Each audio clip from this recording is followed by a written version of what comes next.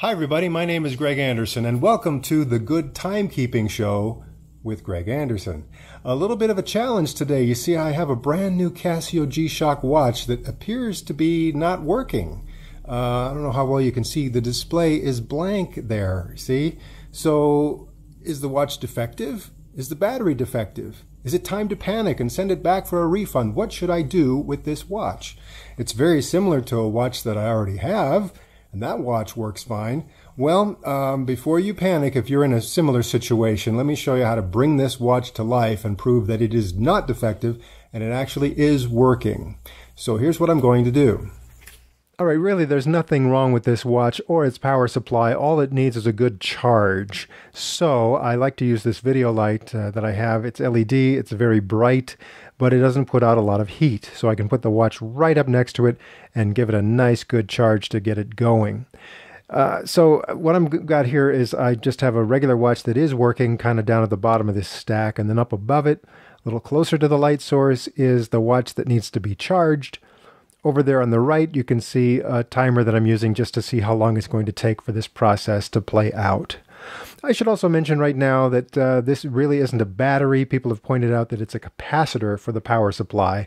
A capacitor stores power like a battery stores power, but they have very different characteristics, making capacitors better for some applications and batteries better for others. So just to keep in mind, I'm probably going to call it a battery, even though technically it's a capacitor that is the power supply for this watch.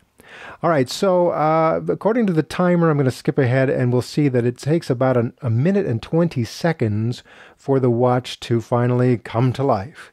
And by default, it's set to the Tokyo time zone, and it's starting up at 12 midnight on January 1st, 2005. So that's what it's going to show for a little while. And normally when the watch is functioning okay, the battery charge state is indicated in this little dial here, and it's either going to be medium or high. If it gets down to low, the watch conserves power by eliminating some of the functions. But when it's so low that it hasn't even come up to low yet, then you've got this little icon down here that's blinking, and that shows that we're in an emergency charge state here. I'm not going to do anything until you charge me more. So that's what that little thing indicates. So in this state, it actually, the buttons don't do anything. All it's showing you is the regular timekeeping. All other functions are not available in this particular very, very, very low power state. So you can't use the timer, countdown timer, the stopwatch, the alarms. None of those are going to work right now. And the buttons just won't do anything. Now, if you get it up to a low charge state, then you can start using the buttons to do things, but some of the other functions are still unavailable until you charge that thing up more. So now I've proven the watch does work, and I just need to give it a really good boost. So at this point, I took it outside. I had something to do outside anyway, so I put it in direct sunlight and let it sit there for a while to see what would happen. And this was about an hour after the watch had started to work by itself using the artificial light to get it going. After about 28 minutes of sitting out there, when the watch showed 128 on the dial, it jumped from the lower than low charge state up to the middle charge state, and then it tried to set itself using atomic timekeeping. It turned on its radio receiver, started to go, and you can see that the atomic timekeeping receiver was showing level 1 most of that time. It would occasionally jump up to level 3, but it really wasn't going to work right because the watch was still set to Tokyo time. So I think it was trying to set itself using the Japanese atomic time, radio frequencies, and so it just wasn't going to work. It tried that for about 5 minutes, and then it stopped trying. But at this point, now that it was up in a medium charge state, I could start using the buttons and I could manually set some things on the watch. So when I finally did that at about the 1:45 mark there, I went ahead and changed first to the Denver time zone, or the Mountain time zone in the US, because that's where I am. And then once I got it set to that, since we're several hours behind Tokyo, instead of showing January 1st of 2005, it was now showing December 31st of 2004, and it was showing about 9:45 a.m. at this point. So all I did was manually set the time to 12:45 a.m. because I wanted the watch to try to automatically set itself, and it would normally do that about 1 a.m. So that's why I manually set the time that way, and then I just let it sit. So when the watch finally showed 1 a.m., it tried to set itself. The actual time when it was doing this was 12:55 p.m., so not the most ideal time for atomic time reception, but well, a lot of times it does work, so I decided to let it try. And it tried that, and after about 4 minutes, it was unable to do it, so it stopped again.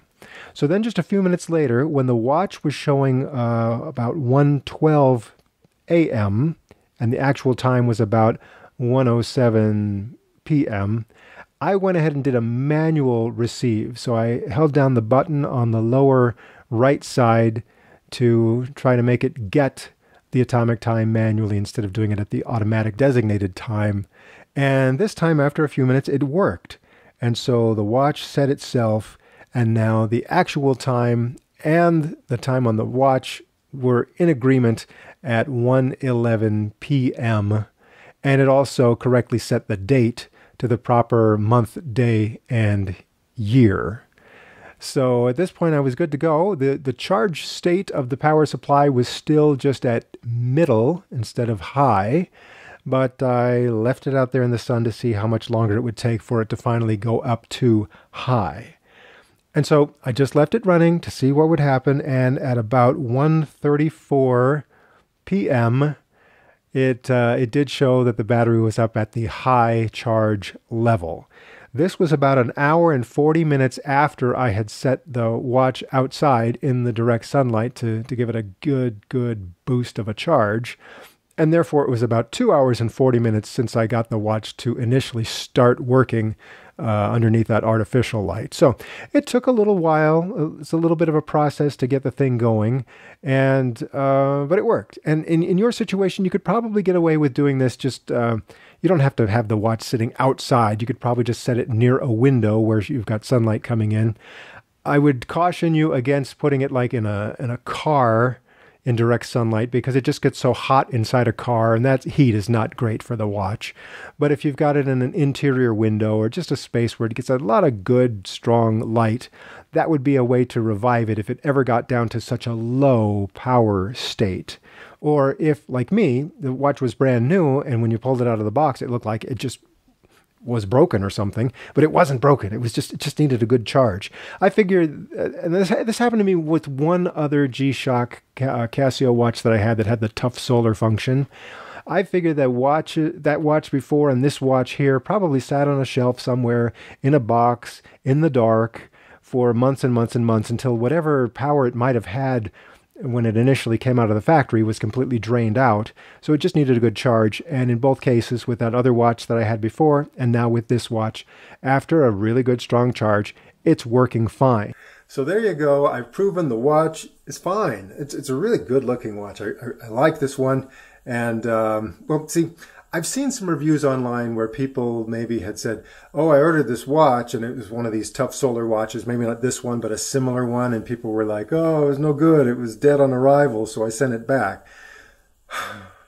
Before you start believing a review like that, remember the watch was actually doing what it was supposed to do. And if you just take a little bit of time with it, you can make it work just fine. No need to send it back. That's the whole point of my making this video. All right, so thanks again for watching the Good Timekeeping Show, and I'll be back on YouTube once again very soon with yet another informative, exciting video for you.